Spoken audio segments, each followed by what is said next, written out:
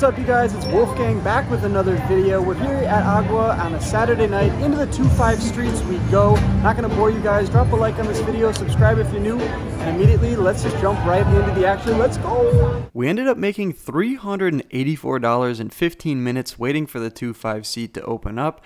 Ended up getting ace queen twice, pocket kings, pocket aces, and finally we're into the 2-5 for $2,000. Continuing the hot streak, first hand I looked down at the 2-5 table is pocket aces. I'm in the small blind. I ended up posting $7 because of a missed blind. There's one limp and the button now raises it up to $30. Action's back over to me, and obviously I'm coming in for a 3-bet. I make it a cool Benjamin here, $100, and the opponent puts in the call. We're off to a flop, which comes 4-4-4.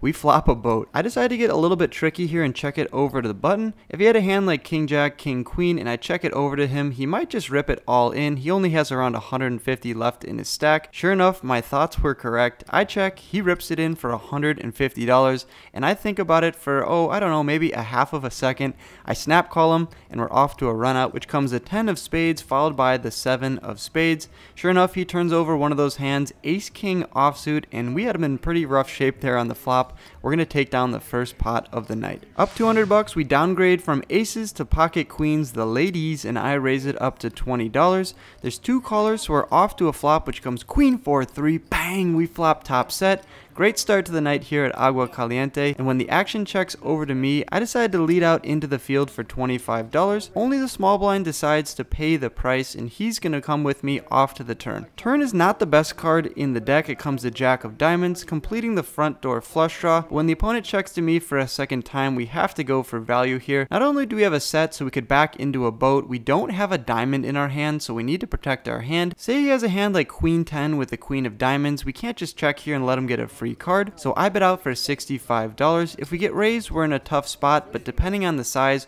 we're probably just going to have to call and hope for a board pairing river. We're not faced with that tough decision. He puts in the call, and that brings in the 6 of spades on the river. Expecting him to check to me for a third time. That's not what he does though. He leads into me for $150. I snap call him here. I'm not even going to think about it. If he has the flush, good for you, sir. But I have top trips, and that's good enough for $150. The opponent turns over 5 of diamonds, 3 of spades. So he picked up a diamond draw on the turn and rivered a straight draw, but ultimately he just had one pair. And we're going to take down that $540 pot, up $470 early on in this 2-5 session. Nothing to complain about so far. Few limps to me, and I look down at 10-9 offsuit from the big blind. I check my option, and what does the flop come? Jack 8-7. Bang! We flop the straight. The absolute nutter butters here, and I check it into the field. Early position bets out for $15, and how many people call him? I don't know, maybe 3. So with 4 people putting in $15, the action's back over to me. I have the joint, but it is a very draw heavy board. Say someone has a hand like 7-10, 8-10, Jack 10, something like that. They have a gutter to chop with us. Any 2 spades are also drawing super live, so I decide to raise it up to $60. Could even size up a little bit larger. I don't really think anyone's folding a set or a flush draw here on this board and in this 2-5 action game. 2 out of the 4 players put in the call, and we're off to the turn, which comes the clean king of clubs. Shouldn't really change too much, and the action's on me. With $240 in the middle, I decide to size up now and bet almost 3/4 of the pot for $175. Someone has a hand like 7s or 8s or the flush or straight draw, they need to pay the price. Otherwise, I'm fine taking this down here with my made hand, and that's exactly what happens. Early position and the button both fold, and we're 3 for 3 in this 2-5 game, up nearly $600 early on.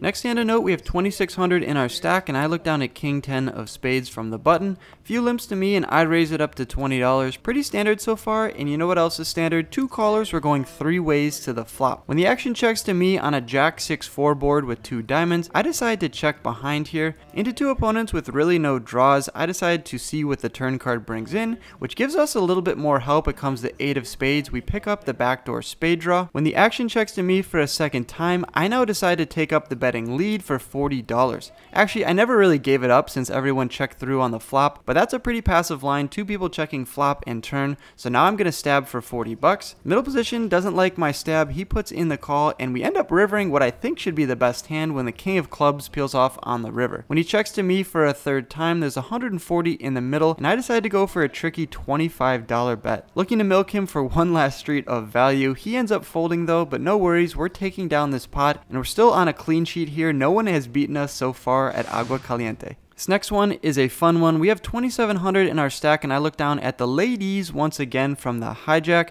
Jesse, a good reg here at Agua Caliente and a good friend, raises it up to $20. He's on my right. I decided to 3-bet him to $65, and just for context, I've done this before with 5-6 suited, pocket 4s, things of that nature, so my 3-bet here doesn't exactly scream strength to Jesse, which is good to note. Another good friend, Brad, he's in the cutoff, he puts in the call, and Jesse does as well. We're going 3 ways to the flop, which seems pretty harmless. It comes 10-6-5 rainbow. Jesse checks it over to me, and I have a decision. When in between 2 opponents on a board that isn't really too scary, I usually like to start with a check. It also gives us a little bit of information. If Brad now bets out for 100 bucks and Jesse re-raises to 300 or 350, pretty likely that someone has us beat with pocket 10s, 6s, or 5s, so we do save some money in the long run. Additionally, by checking the flop, it underplays our hand, so I elect to check over to Brad and see what he does. When he checks behind, we end up seeing a free turn card, which comes the 4 of clubs. Really shouldn't change too much, although 7-8 now makes a straight. Jesse checks it over to me for a second time, and now we definitely can't check it over for a second time. I need to go for a bet, and I elect to go for $115. $195 in the middle, $115 seems like a fair price. Brad gets out of the way, but don't tell Jesse that. He puts in the call, and we're off to a river, which comes now the deuce of clubs. Backdoor clubs now get there. I do have the queen of clubs in my hand for what that's worth. Jesse checks it over to me, and I go for a $165 bet, looking to charge any of the jack 10, maybe 7-6 type hands in his range, but Jesse's not going to pay us off here. He mucks his card, and our clean sheet lives on. We're still undefeated. I promise you guys I play worse hands than this, but I look down now at pocket aces in the +1 position. The straddle is on, and I raise it up to $35. 3 callers is what we get. We're going 4 ways to the flop here already, 140 in the middle, and the flop comes 6-5-3 rainbow. When the action checks to me, I'm not going to be checking back here 4 ways. Don't really want to give anyone a free card. There are a few draws, and I want to keep putting money in the middle. I bet out for $60. The hijack's the only taker here, and we're off to the turn, which comes to of clubs, now bringing in ace-4, having the straight. I'm first to act, and I decide to go for a half pot size bet here, $125, just looking to get value from any overpair. Maybe a hand like 7s through 10s could probably pay me off here for a few more streets. 125 is the bet, and he quickly puts in the call.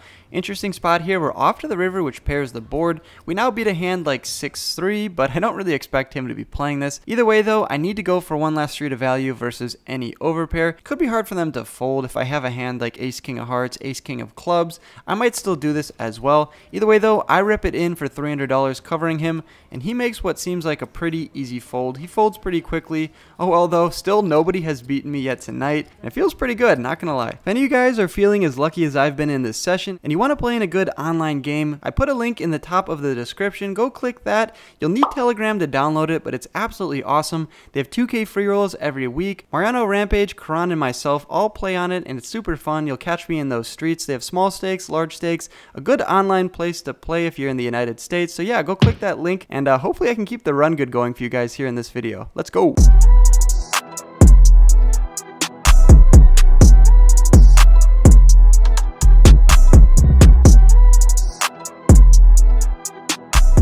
Next hand of the night, I look down at King Jack offsuit, and I raise it up to $25 over a limper, and the button puts in the call. The big blind has some ideas. He goes for the 3-bet, and you'd expect it to be somewhere around $75, $90, something like that. No, he 3-bets me to $45. Myself and the button both put in the call, which brings a 9-9-8 with 2 spades board, and the action ends up getting checked around. That brings in the 10 of spades in on the turn, giving us a gutter to the straight. Any queen would be a good card, although we'd prefer not to see the queen of spades. When the action checks around for a second time, the queen of diamonds comes in. Our prayer is answered. Bang, we river the straight. Great spot for us. The big blind decides to check. I bet out for $125 into the $135 pot. It's possible someone could call us with any queen that they just rivered, or maybe even a 10, just thinking I'm trying to steal the pot. Little did they know I'm on absolute fire right now. I can't miss, and the button is a non-believer, and he puts in the call for $125. My buddy in the big blind, Brad, he mucks his cards. Obviously, I show what should be the nuts on this board, and the opponent mucks. Said top 2 pair, which I guess was queen 10.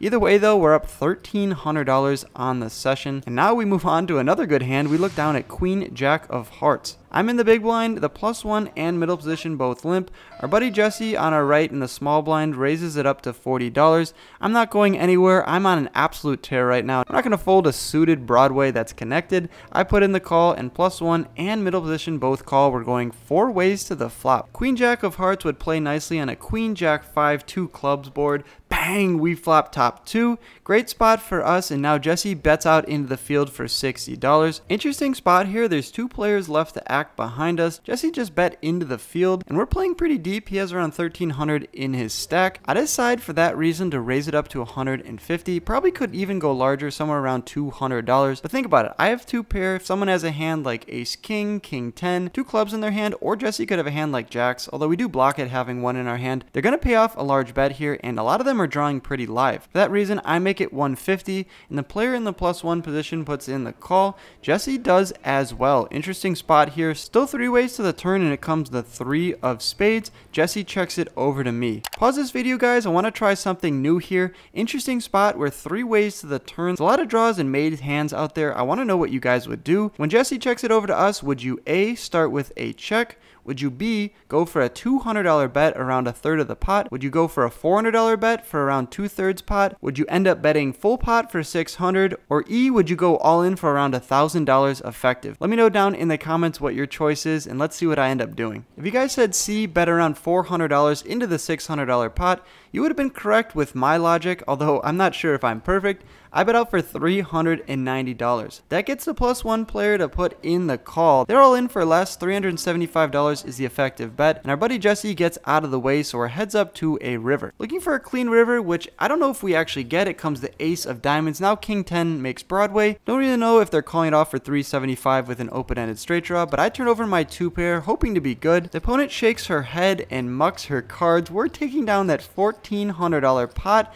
and nobody has beaten us yet on the night. Unprecedented for me in this vlog so far. If you guys appreciate the run good in this video so far, make sure you drop a like on this video. And if you're new, what are you guys doing? Hit that subscribe button as well. What is up, you guys? Little mid-session update here. Had to do it. We are running like the absolute sun right now. We can't miss any flops. Obviously, we're up like 2,100 at the moment, which is insane. If you guys want to keep the run good going, please hit the like and subscribe buttons. Just a great session so far here at Agua. Really appreciate all the support. Hopefully I can run up to like 3K tonight. That'd be pretty sick. Let's just jump right back into the hands. Looking to keep our hot streak alive, I have 4,100 in my stack. Yes, I have 4,100 at a 2-5 game, and I raise it up to $20 with ace queen offsuit from middle position. We end up getting 4 callers, which isn't ideal. We end up going 5 ways to the flop, which comes 9-9 deuce with 2 diamonds. The action checks over to me, and I decided to go for a C bet here of $35.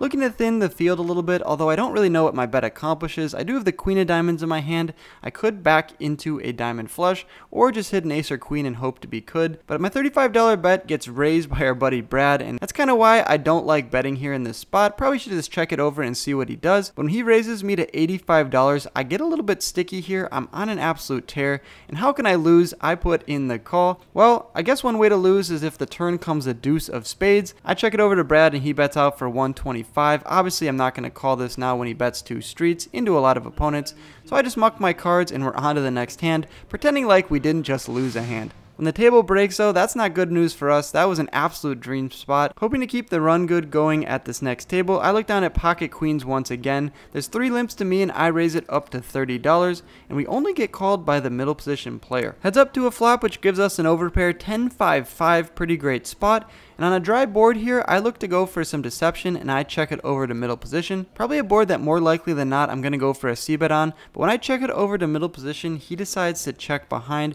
which brings in what seems like a harmless 4 of hearts. I now retake the betting lead and bet out for $45. It looks like we got the opponent to do something funky. He now re-raises me to 115, not exactly sure what he's representing here. He might be doing this with a 10, just looking to get me to fold a hand like king queen, ace king, or he could have just turned a boat having pocket 4s. Either way though, when I check the flop and bet the turn, I'm not going to be folding for $70 more. I put in a stack of reds and we're off to the river, which comes the 8 of hearts. Not exactly sure if this helps him or not. I decide now to go for a 1/10 of the pot for $25. He might take this as a blocking bet with a hand like ace king queen, and he might just re-raise me here and try to get value, which I would definitely like and snap call. Also, my $25 bet could get called by any speculative draw as a brick off on the river. And that's exactly what he says out loud. He says he just wants to see my hand and tosses in the $25. Obviously that means I'm good with my queens. I table my cards and he mucks his hand. $350 more coming my way. With the night coming to the close, we look down at queen jack of hearts for one last time. I'm in the small blind. The straddle is on. Brad in middle position puts in the limp. I decide to raise it up to $50 and only Brad puts in the call. With $110 out there, we see an ace 9-4 2 heart flop. Actions on me. I'm out of position to our buddy. I'm going to have a lot of strong aces in my hand. Additionally, I have the front door heart draw and the back door straight draws, so I decide to go for a half pot size bet here. Good news for us, Brad folds and we're taking down the last hand of the night. Really cool. Before I rack up and head to the cage, a guy sits down at the table who I've seen a bunch before, but I've never caught him on film. I wanted to show you guys. Before saying his name, does anyone know who he is? Here's a hint. He got second place in the WSOP to none other than Stu Unger in that exact American flag jacket that he's wearing. Yes, he goes by the name of Perry Green and he's a local here at Agua Caliente. Super cool to be playing with one of the legends of the game and honored to just be doing this for a living. It's pretty awesome. With that little bit of history, I end up racking up my chips and head to the cage.